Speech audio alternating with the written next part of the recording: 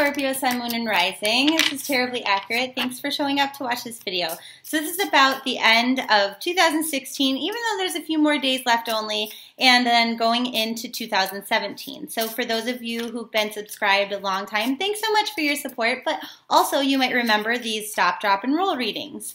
Now, those have since moved over to the Patreon site, but I'm doing it here now, again, just because 2016, numerology-wise, was about hard lessons learned, facing some real truths, getting rid of some icky-ish, going through some tough stuff, and then coming into new beginnings with those lessons that we've learned, all of that knowledge that we've acquired into 2017 for better stuff. You know, it's all about new beginnings. So what this means is that we're going to look at what should you stop doing, what should you drop from your life, and then what should you roll with? What are you doing a really great job with that you can carry in to 2017 for the best 2017 ever? So here we go. Scorpio, Sun, Moon, and Rising. What do we need to stop doing? Okay, stop. Some of us are like, we are so done with 2016. Fuck this, fuck that. Moving on, right? That's great. But we don't need to be real.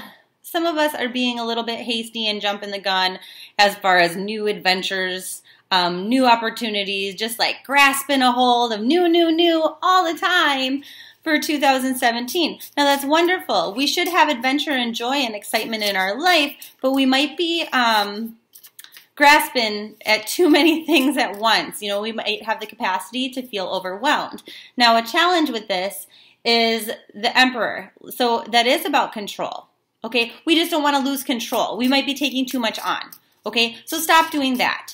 You know, determine what are the things that are most important to us, what are the things that we're most excited about, and then just handle those one at a time. Now, I'm going to start, I've noticed we've been getting a lot of number messages in readings lately, and personal readings and these readings right here, so I'm going to write down your number messages and then go over those a little bit later in this video. So that's what we need to stop doing. What do we need to drop from our lives? The Devil in reverse. So, you know, with that attitude of F this, F that, like, bye, Felicia, like, I'm done with this bullcrap, there's some things that we are tied to that we can't necessarily avoid or let go of entirely. And that could be certain relationships in our lives. Maybe something your sister is doing is driving you absolutely up the wall. It's driving you crazy. And so you're like, okay, well, forget you. Like, I'm just not going to deal with you, but actually you're tied to her. And you have to be, and you're going to be forever, so it's not really realistic to be like, adios, okay? Now, what else I feel like there's something else we need to drop from our life. Oh, okay, so this is looking at things very up close, like seeing the situation from one viewpoint only. Whereas if you were to take a big step back and look at the bigger picture, you might see things a little bit differently. And so, like I'm saying, you know, with the analogy with a sibling or with a circumstance, with a job, anything like that, maybe you need to look at the bigger picture instead of focusing on this problem right here. It might seem like a gigantic problem, and I'm not discrediting it and saying that it's not. But look at the big scope of things before you go making these sort of decisions that could affect you negatively in the long term, whereas, you know, in the short term, you might get a little bit of satisfaction from that. Now, what is it we need to roll with in our life? So some of us are not overindulging in our spirituality. Some of us are not very connected at all, and those of you that are not obviously going to be watching the video, so it's not relevant. But, you know, maybe some of you had the capacity before, or not capacity, what's the word? Tendency is sort of the word, but not necessarily, where you would be reaching out over and over for looking for the same answer, but then not liking the answer, and then just continuing to ask the same question, which is driving you nuts. For example, like if some people like to read their own tarot cards, so it's like, does so-and-so love me? You flip over the card. You're like, oh, they're really worried about their own life. Well, does so-and-so love me? Well, you know, they've got a girlfriend now or a boyfriend now, or they're going to stay with their wife. Like, how does so-and-so feel about me? And you just keep asking the same question, hoping to get a different answer, and so not really accepting it. That could be happening. So if you've stopped doing that, don't go back to that type of behavior, okay? What else? Now, I feel like for Scorpios, some of you might have been humbled in some sort of a way where, I don't want to say that you've been dethroned, you know, that people aren't looking at you the same way, that they're not like giving you adoration and attention that you deserve, but it's like something's happened that maybe changes your viewpoint. And I think that this is a good thing, though, because what it does is it teaches you that maybe it's not appropriate to give so much love and focus and attention to those who are not giving it back to you, okay? So it's like applying love and attention and, you know, sharing your emotions with those who value them is kind of a hard lesson that we had to learn. So what else is there that Scorpios need to know before we get to the number messages? Okay, and we've got 9 of Wands, which is saying that the hardest of the lessons we've already learned in 2016. 2017 should be a better year for you, but it's about continuing to process those and apply the lessons that we've learned to 2017 so that we do have a prosperous year full of abundance and love and joy. Now, our number messages are the following. God's helping you to boost your faith, because with faith, anything is possible. So this is going to be about making positive affirmations for the things that you do want and just not thinking about the things that you don't want, because the more that we think about those, the more we're attracting those into our life, whether we actually want them or not.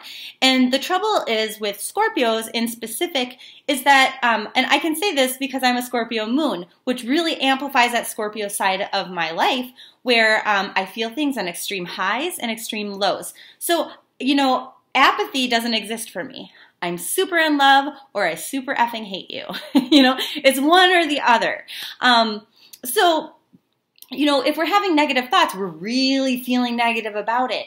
We're very sensitive people. If we're having joyful thoughts, though, if we're expressing love and gratitude, we're really expressing it in really rapid fire, attracting these wonderful things into our life. So then our next number message says, don't focus on problems or lack. Instead, stay focused on prayer and faith that you're protected, loved, and watched over by, you know, your angels, the ascended masters, God, Allah, spirit guides, angels, that sort of a thing. So that just kind of piggybacks on what we were saying. Like the things that you're worried about, the things that you don't like, just don't even think about them. Because especially for a Scorpio, you might overfeel a feeling attached to the lack, and therefore attract more of that lack or discord, disharmony, sadness into your life by accident. Now, even though it's not what you really want, because the law of attraction really is pretty obedient. Like it's going to match whatever vibes you're putting out there. It's going to bring those back to you. So if you don't like something, just, you know, train yourself not to think about it, not to feel, not to assign emotion to it. Okay, only the things that you do love. Now, your next number message says it's a strong message from angels saying, trust that everything's working out the way it's supposed to. Everything's okay. Everything's working out the way that God has planned that for you. And that with faith, anything is possible. So definitely make your wishes. Focus on the things that you desire. And then your final number message here is look only at possibilities and not material illusions. Because you're really powerful and can overcome any situation, any circumstance with a positive mindset, believe it or not. Total reiteration of what I was saying with law of attraction, but that's really gotta be your focus going into 2017. Positive thoughts only. The negative things, the things that you don't like, the things that you don't want, the things that make you sad, just don't think about them. As soon as you catch yourself thinking about them, think about something that makes you feel really good, full of joy, full of love. And then roll with that, okay? So one more here as I was about to hang up. We've got, and this is a specific message, maybe not for everybody, but for some of you, that if you continue to focus serving a spiritual purpose through your career, all of your material needs will be taken care of. So some of you are being called to do something spiritual, whether that's, you know, Reiki, whether that's, maybe you're a physician, maybe you're a doctor, and, you know, you could ask God and the angels to help you figure out like what kind of ailments your patients have and how you can best serve them, how you can best help them out to heal them.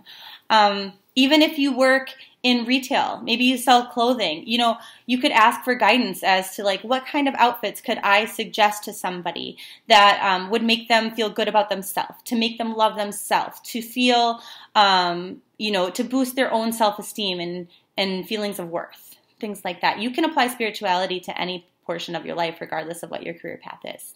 So love and light. I will see you not so far from now for the January readings and January love readings. And love and appreciate you loads. Bye, Scorpio.